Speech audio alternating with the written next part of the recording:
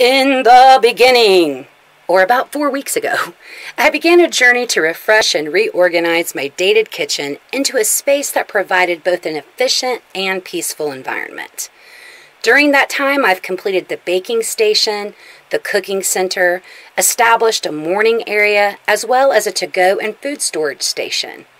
Today, we're moving into the cabinets above the fridge and taking a tour of both the cooling and freezing areas of the refrigerator. I'll link the previous kitchen zones below, but let's get things started, sweet friends. Grocery prices keep rising, but did you know an average family of 4 loses about $1,500 a year on wasted food? That's a lot of money down the drain. What can you do to combat wasted resources?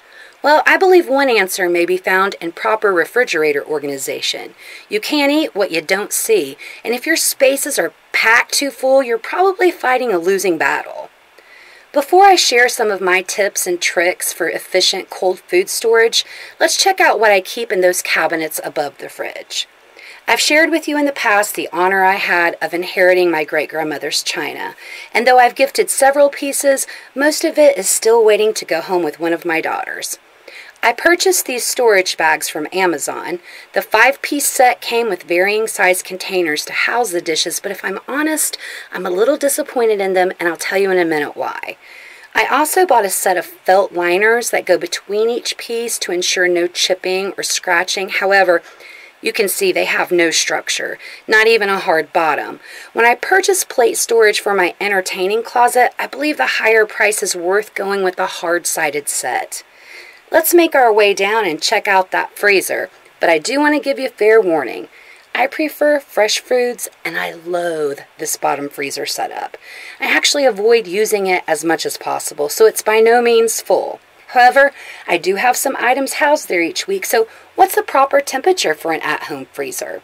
The FDA recommends 0 degrees. Appliance thermometers are available inexpensively, and it's worth checking out periodically. There are only 2 shelves in my freezer, though they do pull out. With the ice machine taking up quite a bit of the top shelf, I divided the remaining area into 2 sections with this inexpensive bin from Dollar Tree.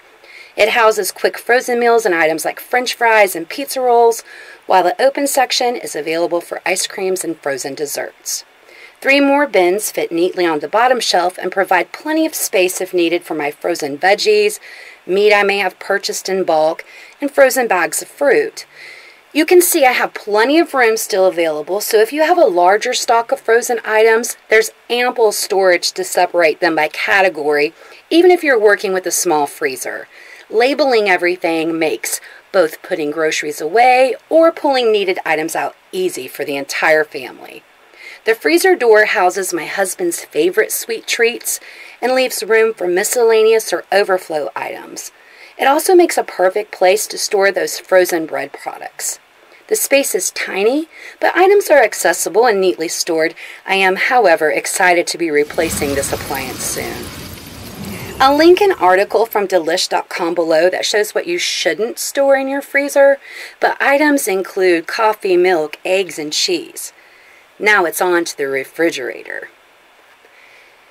I'm going to tell you, I am very excited to show you this today. As you can see, let's begin on this top shelf. Beginning on the left-hand side, I have this container to store all of my fresh herbs. I do not have each individual container labeled, as of course those vary from week to week, but those are the same jars I use for my dry spices that I purchased from IKEA very inexpensively. They're easy to access, and I just enjoy having them there. I do not, however, drink enough water, and I thought if I set up a water bar inside of my refrigerator, it might make me get into the habit of drinking water a little more often. I set up this Lazy Susan with some of my favorite water additives, and man, I am really loving this.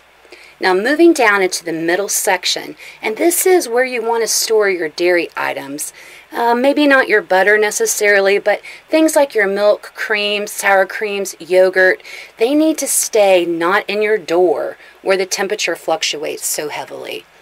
I've got a couple of jars of different kind of jams, and then an open space that I'm storing a pineapple this week, but it can be used for anything that I need for overflow throughout the week. My little deli drawer holds all my cheeses, deli meats, and bacon. Now, I had just recently gone to the store and stocked up, so things have not been removed from their original packaging other than the hard cheeses that have been wrapped in wax paper. And I did open the goat cheese, and I stored it into one of those glass containers that I showed you last week. Anything that I have left over of the turkey, bacon, chicken salad, those can also be stored in those glass containers. Easy to see what I have, very neatly kept in the drawer. Heading down, you'll see I have a bin that right now is empty, but normally I would store leftovers in there from dinner.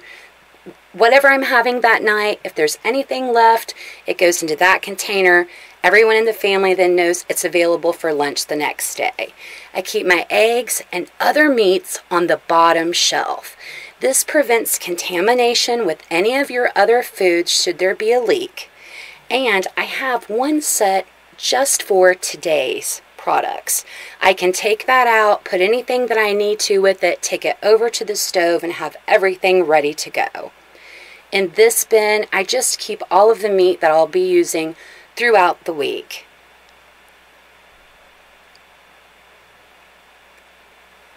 Now, fruit and vegetable storage is a little tricky.